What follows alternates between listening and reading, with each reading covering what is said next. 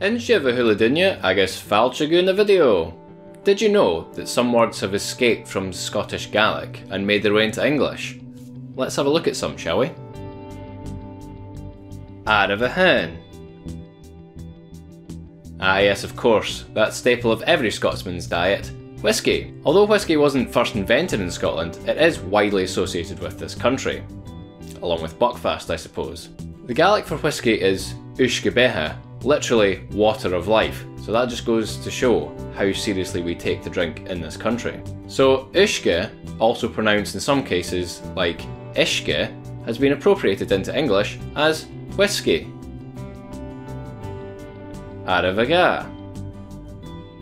Carrying on with the whisky theme, the word galore also comes from Scottish Gaelic, as in the book, play and film Whisky Galore by Compton Mackenzie. And why yes, I do have a copy. Of course I do. Galore comes from gulior, meaning enough or plentiful. A common phrase in Scots parlance is right enough, to mean yes or okay. Similarly, in Gaelic we say ceas gulior, or right enough, or okay. So you could say ceas gulior boomer, if you were so inclined by the way of memes. Is that a bit cringe? A little bit cringe. Out of a tree.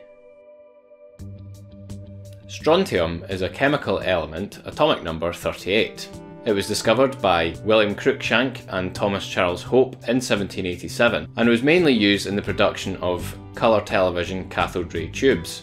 It is also used in the production of toothpaste, fireworks and glow-in-the-dark toys. Strontium was discovered in the ores of the lead mines in Strontian, Western Lochaber in the Highlands of Scotland. The name of the village of Strontian comes from the Gaelic Stron and Chihan, meaning nose of the fairy hill. Stron being nose and Sheha being the fairies of the Celtic folklore. Also, the word Stron can be found in the Scottish name Cameron, Cam meaning bent or crooked.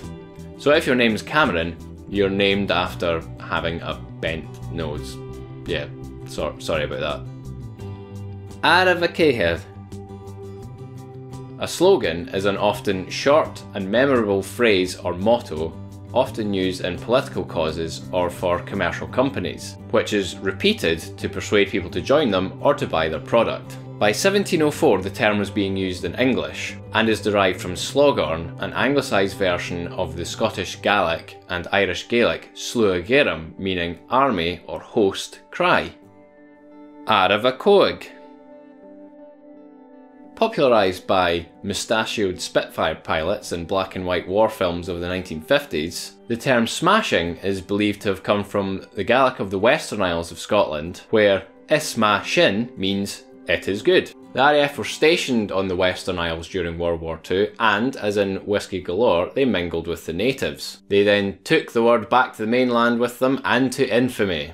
Who would have thought that the late 1990s would spawn a cartoon character who would unwittingly promote a Gaelic word to thousands of children around the world? Isma shin. Shin ula e andrasta, Martian live,